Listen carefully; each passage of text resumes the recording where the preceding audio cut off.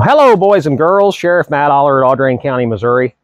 Again, we're not in Audrain County. We're up in Monroe County at our weekend place, and my wife is gone to work, and she's due home just any time now. And I've decided I'm making breakfast for dinner. So I am on day 9 of post-op for L4-L5-S1 spinal fusion. And I know the last video, I told you guys that the pain, the incision pain was just terrible, the surgery pain. So far, the surgery pain has started to subside, and the nerve pain is still gone. I have no nerve pain in my legs. I can walk straight up and do all the things that, I was hoping I would be able to do without nerve pain. But I told you guys I would try to answer some of your questions. People had questions in the last go round and sent me some questions privately, but I'm going to tell you, this is day 9. I'm still in pain, but it's way less than it was day 3 and 4. Day 3, 4, and 5, when I made that last video, man, I was in pain that was just unbelievable, but it was all surgery pain. I've never been through a major surgery in my life, so I didn't know what to expect. I just mentally prepared myself for the worst pain imaginable, and I'm glad I did. But here are some of the things that my wife and I found super useful during my recovery, at least day 9, day 10, for spinal fusion, right? So there's going to be times, especially if your significant other works, that you're going to be by yourself. So you need to be able to pick things up, and I hate to say it, but we ordered one of these old guy claws from Amazon. I don't know how much it was, but it has absolutely been worth its weight in gold. You can fold it up, store it away, and when you need it, you can pick it up and put it back together, grab stuff. So I just cut up some vegetables, and I dropped a mushroom on the floor. Having breakfast for dinner, I'm making omelets. And I was able to take this and pick up the mushroom that I dropped on the floor and throw it away. So absolutely phenomenal. So you can see how it's set up here. It's got the little trigger, but you can take this and pull it out. Oh, sorry. You take this and pull it out and turn it sideways if you want it sideways. Just kind of depends on how you want this thing set up. But it's been worth its weight in gold. Totally phenomenal. Another thing is, on day 3, I was allowed to take a shower. And showering is a big deal to me, man. Sometimes I take 2 a day. I'm weird about that. But, you know, you can't bend, lift, or twist. You'd be surprised at how much you bend and twist to wash yourself. So a shower thing on a stick, I can get to my feet and legs just by lifting my leg up. Hang on. Just lift your leg up. You can get to your feet, your legs, your calf. You can get to your back. You can get to the back of your neck. You can get your arms. And you don't have to twist and bend to do that, because one thing I'm deathly afraid of is bending and twisting, because that not bending and twisting is totally dependent upon my fusion and my spine. So I don't know how much this was, but again, worth every single penny to be able to reach yourself.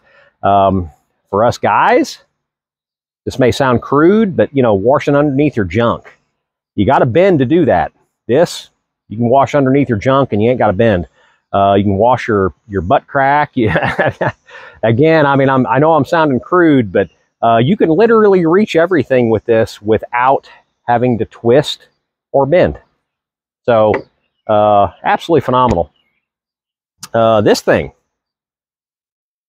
this is like a sock master or something, right? So if you wear socks, I'm not wearing socks, I'm wearing Crocs. If you ain't crocking, you ain't rocking. But there's going to be a point before my 12-week period is up that I'm going to need to wear socks and tennis shoes, or socks and shoes or something. You put your sock over this, right? Stretch the sock over it, and you drop it on the floor by these ropes. And you put your foot in it and pull it up, and then the sock goes up your leg, and this thing here just slides right out. And the sock, I've used it just to see how it works, and it works great. I'm not going to do it here on camera because it's a pain in the butt.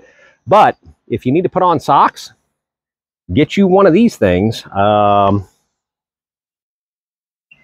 Mine's called Shagoo, whatever that is. We ordered it off Amazon, but you can sit straight up or even stand up and put socks on. You don't have to bend over. All you got to do is stretch the sock over this thing, put your foot in it, and then pull it. Pull these ropes, and it'll pull that sock right up on your leg, and then this slides out, and your sock is completely on. Really, really cool stuff. Stuff that we didn't know about, man. I had to watch other people's videos to figure out how in the world I was going to put socks on. So the old guy grabber also, this is how I put my shorts on. Like when I go to the bathroom, my shorts hit the floor. I take this with me, pull my shorts up to where I can grab them with my hands and pull them up straight. And one other thing, and not that I need it, but it certainly helps me keep focused. I have a walking stick, right? So this is a piece of diamond willow that came from the Upper Peninsula of Michigan. This was given to me by a guy when we vacationed up there several years ago. And the reason they call it diamond willow is because when you cut the branches off the limb, it leaves a diamond-shaped knot hole, and it's really, really cool. So he gave me a finished one and an unfinished one. This was the unfinished one, and guess what? Over the last 9 days, I decided it was time to finish this. Put a cane tip on it, rubber tip that's also got a spike for later on to use for mushroom hunting or whatever I decide to do. But I don't necessarily need this for weight bearing, but I'm walking differently enough now. My gait is different enough that when I look around, I start walking crooked because I'm used to walking hunched over, and now I'm straight up. So when I turn my head and start walking, I start walking offline. So this kind of keeps me honest as far as giving me a reference point to be able to walk straight. It's not really cheating, but and like I said, I don't need to use it for weight. Now, I do walk with it quite a bit because when I talk to my neighbors, a lot of times I will use this to lean on. And I know how long it is, right? So when I lean on it, you can see my arms come straight out. I know if my arms are straight out from my body and I'm leaning on this, I've got this in front of me, that I'm standing straight up. My back is straight. I'm not slouching. Because like most people, for a decade now, I've been compensating by slouching, and it's a hard habit to break. So I want to keep my posture as good as I can. So when I stand somewhere and talk to somebody, I will do this. That way I know I'm standing straight. If I didn't have this, by the time I was done talking to them, I'd be hunched over and probably putting pressure on my lower spine that I don't need to put on it, or I shouldn't be putting on it. So a good walking stick. Get yourself one of these. Again, you don't need to rely on it for weight bearing. At least I don't. But it certainly works out for keeping me honest as far as walking straight and keeping my posture upright. So anyway, oh, by the way, before I forget, the other thing you need a good wife or a good husband. My wife has been phenomenal. She's been back to work for the last 2 days, and I'm doing everything I can to take the stress off of her, but she's been bathing me. She's been changing my bandages. She's been doing all the things that a nurse should do, and she's been working full time. And I can't say enough about my wife. God love her. She's kind of camera shy, or I would have waited for her to get home and put her on camera and made her tell you guys this stuff. But she is absolutely, I have no doubt that I married up. I have totally outkicked my coverage, boys, and girls for that fact. I'm totally taken. Nothing is ever going to change as far as me thinking that my wife is absolutely the best thing on the planet. The other thing is the past 3 or 4 days. So I went down yesterday. I went down yesterday to Columbia and actually taught a 3-hour class. I was scheduled to teach this class for the Major K Squad group before my surgery was scheduled, and they had a hard time coming up with a replacement. So on Monday, I contacted them and said, hey, I'm doing good enough. I think I can make the 40-minute drive down there, and I can teach for 3 hours. I stood up for 3 hours with no back pain, no leg pain, no nothing. I mean, it wore me out, but pain-wise, totally great. And yesterday was the first day because I drove drove out of the county. And yesterday was the first day that I decided, you know what, today I'm going to carry a gun because I'm going to, a city with a population of 250,000 and give or take 180,000, 190,000, something like that. And it's there's a lot of crime there.